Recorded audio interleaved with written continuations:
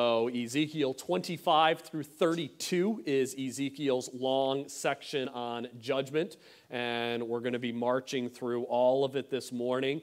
This is specifically judgment on the nations who are surrounding Judah.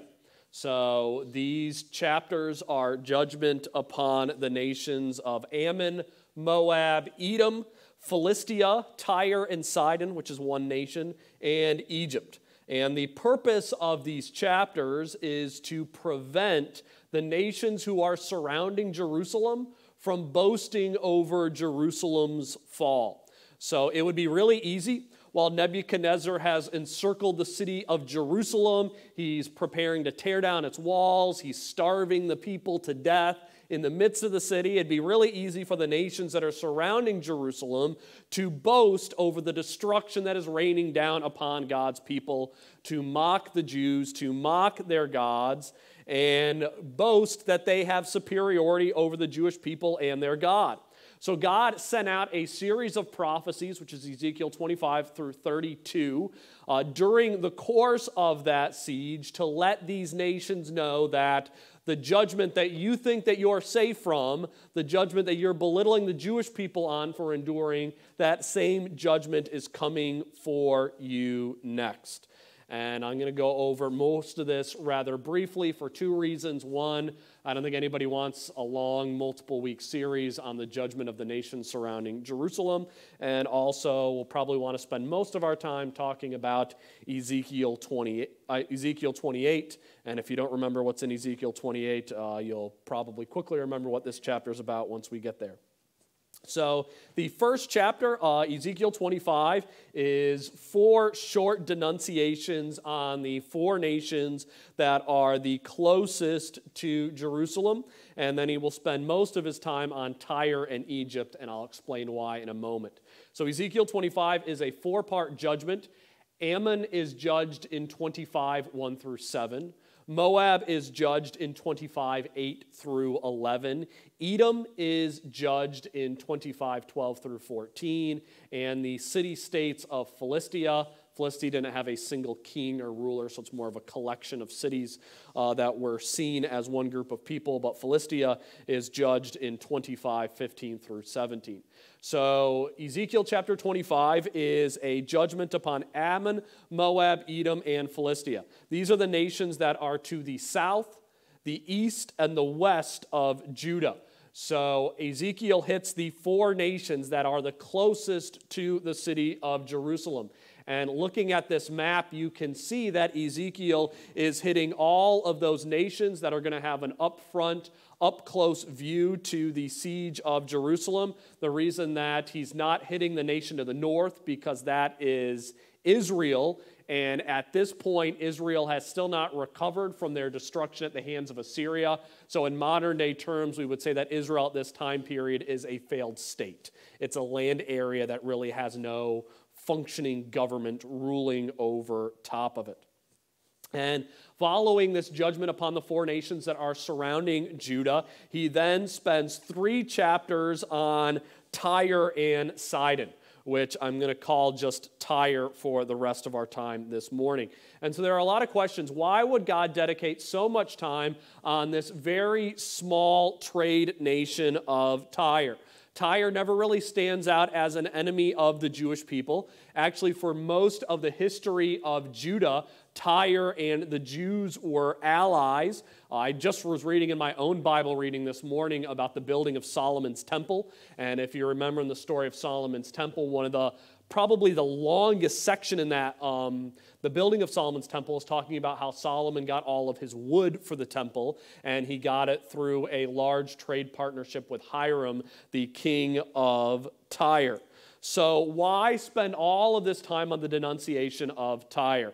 There's a few reasons that are suggested. First is that Tyre was actually the one nation that was most difficult for Nebuchadnezzar to overthrow, and it was so difficult that Nebuchadnezzar was actually never able to conquer the capital city of Tyre. So for the most part, they escaped judgment at the hands of the Babylonians. The reason being is that Tyre dominated the waters as a trading nation. And at this point, you could say because of all of their merchant vessels, Tyre probably had the only functioning navy in the entire world. And it's sort of hard to defeat an enemy who has total control of the waters when their capital city is right on the coastline. But the Tyre won't escape judgment, as Alexander the Great will come in and wipe out their empire. The second reason that the focus is seen on Tyre, the second suggestion, is that while Tyre in itself is a very small nation, just basically taking up a couple of cities, at the same time, Tyre had established colonies that stretched throughout the entire known world. So Tyre had colony cities in Cyprus, Rhodes, Malta, Spain, Sicily, Sardinia, the Balearic Islands, and throughout Africa to support her trading practices. Therefore, a judgment upon Tyre will showcase God's power and foreknowledge over the entire world, leading to a dedicated part of judgment upon Tyre. The third reason that you'd have a long section of judgment on Tyre is because of the attitude at that time period of the king of Tyre. At this point in history, there were really three men in the world who viewed themselves not as mortal men, but saw themselves as divine. They were gods living on earth. Nebuchadnezzar saw himself as divine, and we dealt with some of that in the book of Daniel. Also, Pharaoh, king of Egypt, would have seen himself as one of the gods. And also, we know the king of Tyre saw himself as a divine being as well. And so for all of those reasons, Ezekiel will spend 3 chapters talking about the downfall of the nation of Tyre, something that will cause the entire world to tremble. So let's look at the end of 26 with the judgment that will come upon Tyre. Thus says the Lord God to Tyre, will the coastlands not shake at the sound of your fall? When the wounded cry, when slaughter is made in the midst of you, then all the princes of the sea will come down from their thrones. Lay aside their robes and take off their embroidered garments. They will clothe themselves with trembling. They will sit on the ground, tremble every moment, and be astonished at you. And they will take up a lamentation and say to you, how have you perished? O one inhabited by seafaring men, O renowned city, who was strong at sea, she and her inhabitants, who caused their terror to be on all her inhabitants. Now the coastlands tremble on the day of your fall. Yes, the coastlands by the sea are troubled at your departure. So one of the emphasis of this section is that the downfall of Tyre will not just be something that will affect Tyre, but the entire world will feel the ramifications by it, as it's not just Tyre who becomes wealthy based upon their trade practices, but Tyre brings wealth and prosperity to pretty much everyone on the earth due to their merchant activities. Chapter 27 is written as a lament over the ruin of Tyre. Chapter 27 is a song. It is technically a dirge, a funeral dirge over the nation. It begins with excuse me. I guess I'm allergic to Tyre. It begins with a boasting over Tyre and her wonderful ships.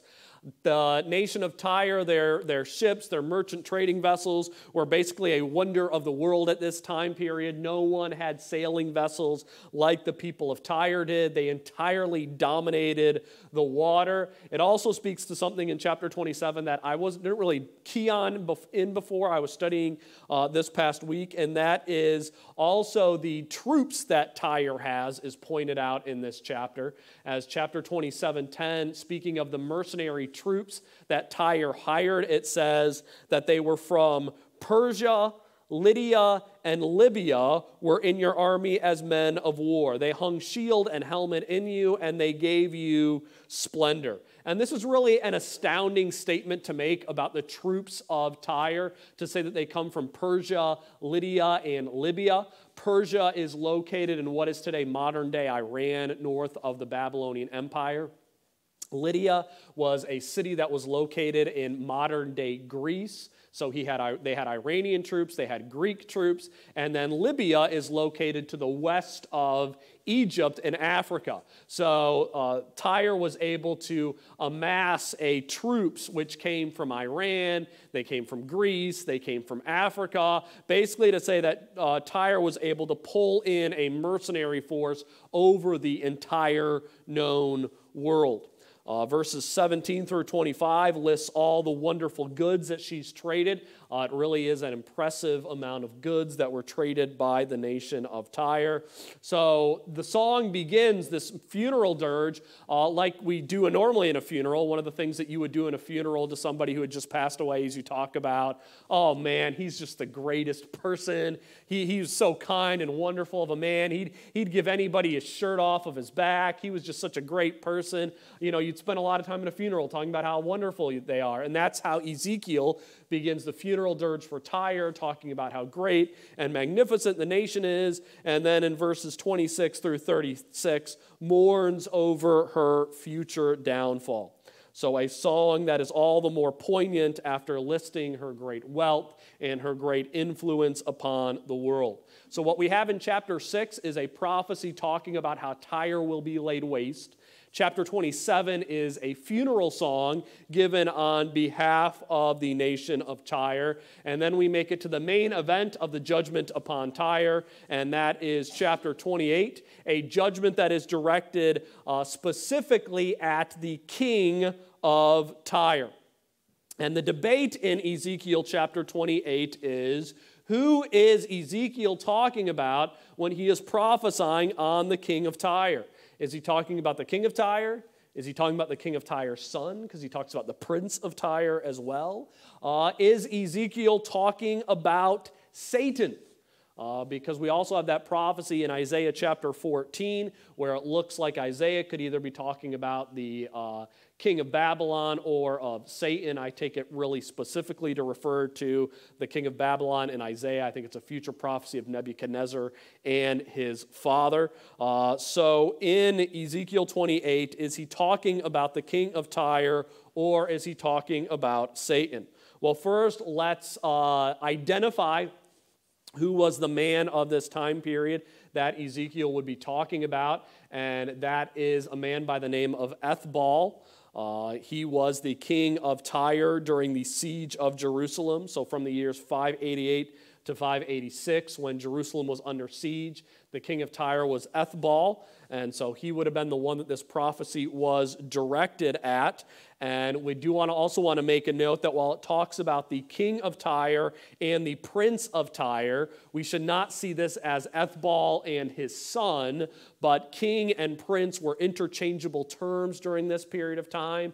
There's actually numerous prophecies in the book of Ezekiel, where Ezekiel refers to Zedekiah as the prince of Judah. So when we read of the prince of Tyre, the king of Tyre, this is not a father-son duo, but these are both talking about the same person, and that is Ethbal. So based upon the larger context of Ezekiel 25 through 32 that Ezekiel 28 comes upon, and then also based upon the specific wording of Ezekiel 28:1 and also 28:12, we need to say that Ezekiel chapter 28 is primarily talking about the pride and the downfall of Ethbal, the king of Tyre. And he specifically calls him out in these 4 verses of the chapter. The word of the Lord came to me again, saying, Son of man, say to the prince of Tyre, thus says the Lord God, because your heart is lifted up and you say, I am a god. I sit in the seats of the gods, in the midst of the seas, yet you are a man and not a god, though you set your heart as the heart of a god. And then repeated in verses 11 and 12, moreover, the word of the Lord came to me, saying, Son of man, take up a lamentation for the king of Tyre, and say to him, thus says the Lord God, you were the seal of perfection, full of wisdom, and perfect in beauty. So we need to see the king of Tyre and the prince of Tyre as the same person because they are parallel terms during this time period. They mean the same thing. And we should say that Ezekiel 28 as a whole primarily, first and foremost, is referring to Ethbal. And we have this lofty, angelic language that is in here that I know makes me want to say, look at what this is talking about. It's clearly talking about Satan. And I think we need to draw back and say, not so fast. We shouldn't be surprised that Ezekiel uses this sort of godlike, angelic language to refer to Ethbal, because how does he say in verse 2, Ethbal saw himself? Ethbal saw himself as a god. Ethbal believed that he was so mighty, he sat upon the clouds. So we know first and foremost that this chapter is speaking about Ethbal, but the second question is, can this be talking about two people at one time? Is this talking about both Ethbal and also referring to Satan? So we could say maybe it's initially talking about Ethbal and his time period, but is it also talking about the force, the one who is working behind Ethbal? So is this referring to two people at once? And I'm going to read verses 12 through 15 as a whole. And as soon as we read this, we're going to say, man, how could this not be talking about Satan at all? So Ezekiel 28, 12 through 15 says, Son of man, take up a lamentation for the king of Tyre, and say to him, Thus says the Lord God, You were the seal of perfection, full of wisdom and beauty. You were in Eden, the garden of God. Precious stone was your covering. The sardius, topaz, and diamond, beryl, onyx, and jasper, sapphire, turquoise, and emerald with gold. The workmanship of your timbrels and pipes was prepared for you on the day you were created. You were the anointed cherub who covers. I established you. You were on the holy mountain of God. You walked back and forth in the midst of fiery stones. You were perfect in your ways from the day you were created till iniquity was found in you. So I don't know about you, but I read those verses and I'm like, man, this is definitely talking about the fall of Satan. I mean, this cherub who is before God, who was created blameless and then fell. How could this not be talking about Satan? And then I spent a whole bunch of time studying these verses this week after expecting to come in here and being like, this is totally, definitely about Satan. And now my view is maybe it's about Satan.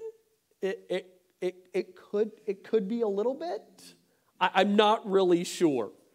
And why I say that is, first, if you look at how this chapter was interpreted by the Jewish people, so how the Jews would have seen Ezekiel 28, we don't have any evidence that throughout all of human history, the Jewish people ever, all of human history, yeah, I'm really going way out on a limb there, since its writing until today, we don't have any evidence that the Jewish people ever saw this as referring to Satan. So we don't have any references in the Talmuds or any biblical or any Jewish writings of any Jews ever taking this to be Satan. Robert Alter, who is a Jewish scholar who wrote an Old Testament commentary on the Old Testament, he believes that there isn't enough information in this chapter to connect it to any other figure in the Hebrew Bible. So the Jewish view is that it doesn't refer to Satan at all. The first person to actually tie Ezekiel 28 to Satan, we know who this is, and this is, I always think, exciting when we know the first person who brought out a specific theory, and that was Jerome. Jerome, who brought us the Latin Vulgate, was the first one to suggest that, hey, I think this refers to Satan.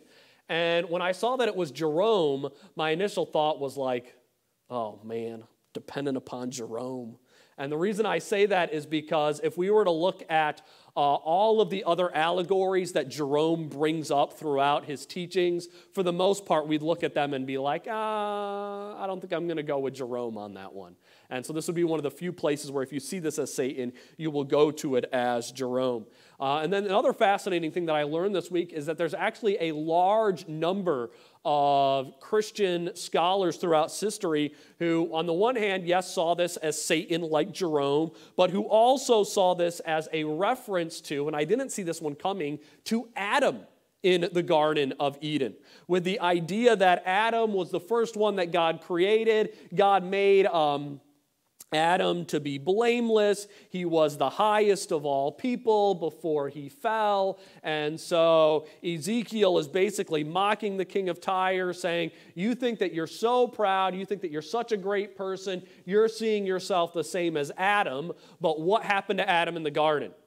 Adam fell. So in the same way Adam fell in the garden, you will fall in the garden as well, king of Tyre. So the traditional Christian interpretations of this chapter are to see it as either Satan or as Adam. And then there are some who say we shouldn't take this back to Genesis at all, but we should simply see this as a mockery of Ethbal, the king of Tyre, and those who want to hold it to king of Tyre without having a second view to saying this also teaches us about Satan or also takes us back to Adam, the ones who want to root it here in this time period alone is based upon the verse that follows verse 15, and that is verse 16. As verse 16 actually describes what the iniquity was that this cherub fell to at the end of verse 15. And the iniquity was, by the abundance of your trading, you became filled with violence within, and you sinned.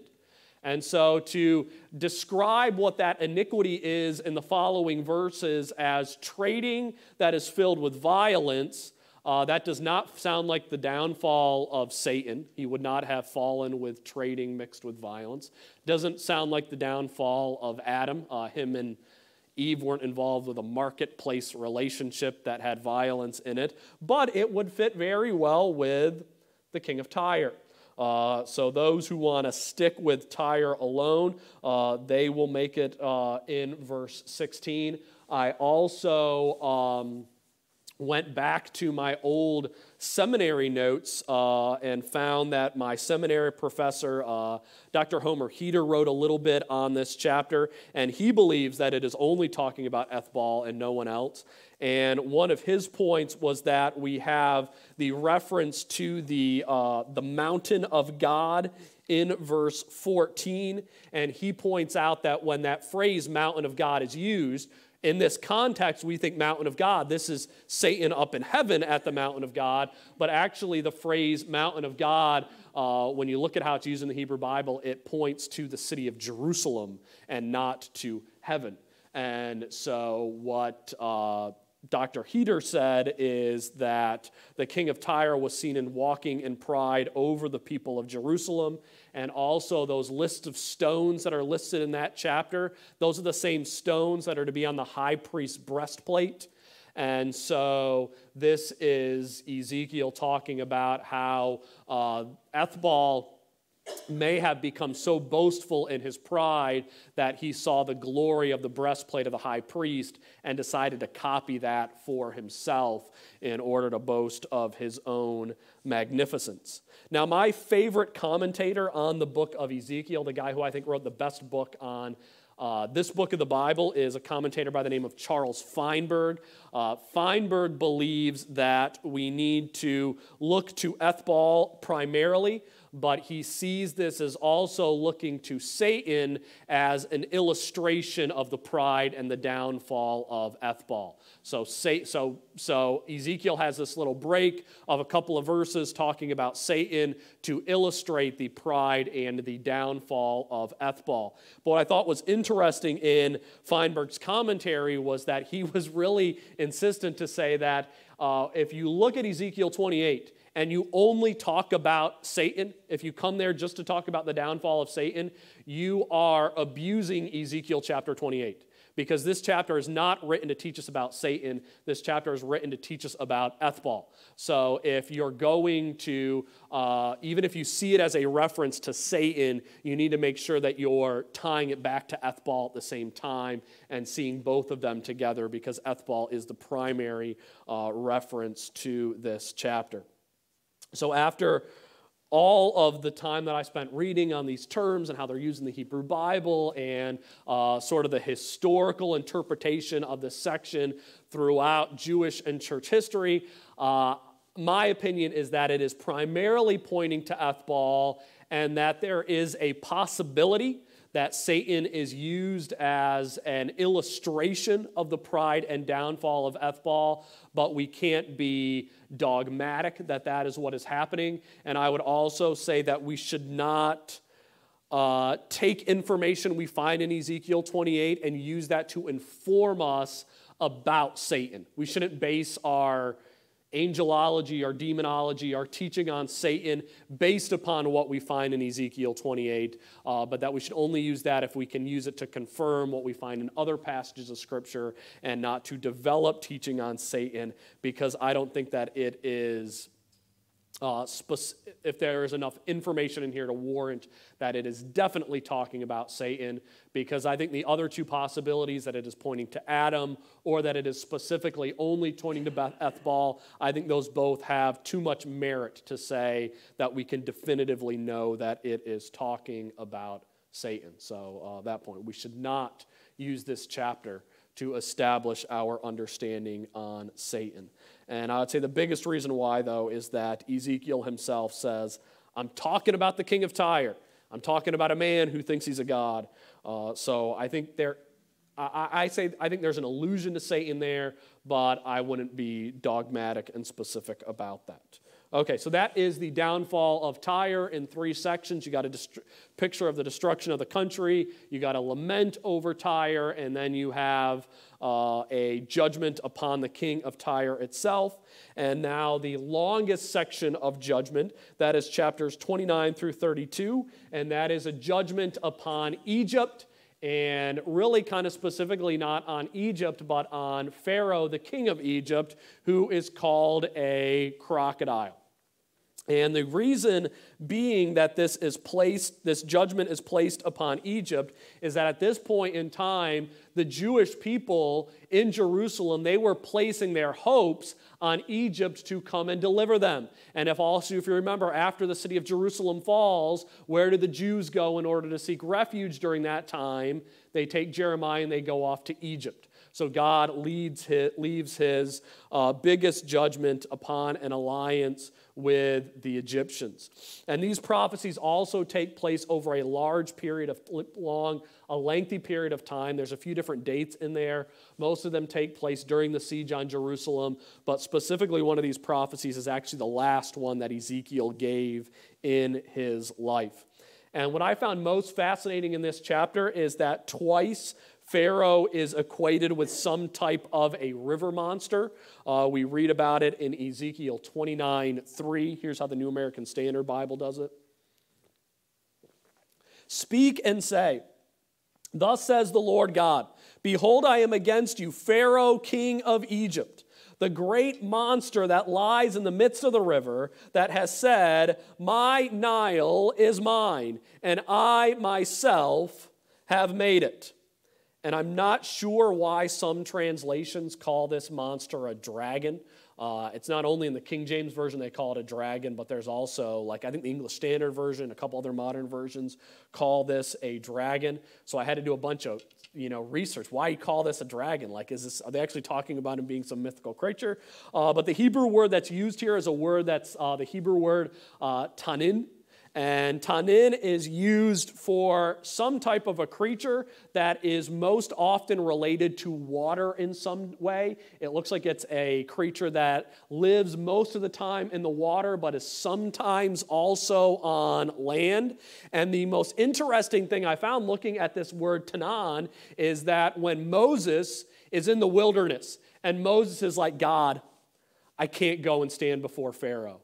One of the first things God tells Moses to do is, I'm to give you courage to go stand before Pharaoh. I want you to throw your staff on the ground. So Moses throws the staff on the ground and it turns into a serpent. So then Moses goes to Egypt, stands before Pharaoh to do his first miracle, throws his staff on the ground, and it turns into a tanin. And it's not a serpent. And it says Pharaoh also makes tanins, and Moses' tanins eats Pharaoh's tanins. And so there's that one instance of it. And there's also an instance in Deuteronomy 32 where a tanin is said to be poisonous. But then going through all the other references to tanin in the Old Testament, I think I don't even know why this is a debate. It totally sounds like a crocodile. Like, it's totally what makes sense in all of the other references, is that that word is the Hebrew word for a crocodile, which to me puts a whole nother spin on that story with Moses before Pharaoh, is that did Moses throw down his staff before Pharaoh and crocodile? And then two little crocodiles come out from Pharaoh's magicians, and Moses' crocodile eats their crocodiles. It's the term that's used. I thought it was really cool. So, but Pharaoh is called the Tanin. Like I said, in the vast majority of uses of it, it really just sounds like a crocodile. It's an animal that lives in the Nile River, also will come out onto the land, and is a beast, and is kind of a monster in its descriptions. It's almost impossible to catch and train. I mean, crocodile just makes sense when you put all of those together. So Pharaoh is a crocodile, and so the point of these chapters, though, is to predict the doom of Egypt with it, which is a crocodile. There is sort of a poetry structure to all four of these chapters, which is chapter 29 is doom and destruction on Egypt. Chapter 30 is lament and crying over that destruction. Chapter 31, we go back to the doom and the destruction again. And then chapter 32 is another lament upon Egypt. So it's a structure of, it's really a huge Hebrew poem of doom, lament over top of Egypt. So there is the judgment upon the neighbors. Next week, we're going to slow way down after going through so many this week.